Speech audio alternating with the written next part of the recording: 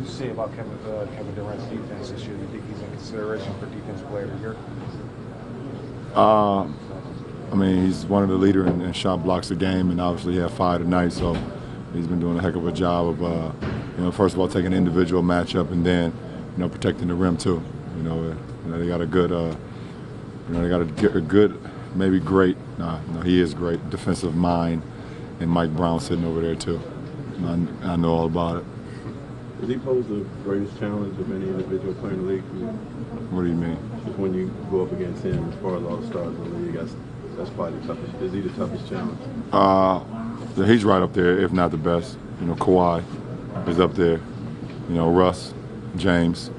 There's a pretty long list, but to play, it's kind of the same position with me and KD being small forwards and with Kawhi. So, we do a great job of going at it. We went back like 5 years to the finals. Did you guys fear Durant as a defender back then? He's definitely a different defender now.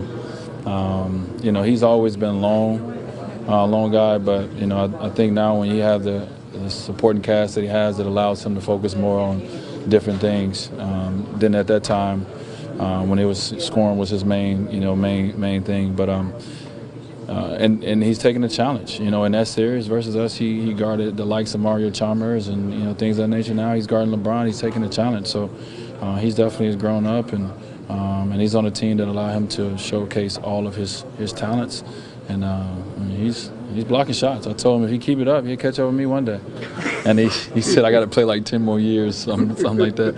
But he's doing a great job, and he's leading the NBA obviously for a reason.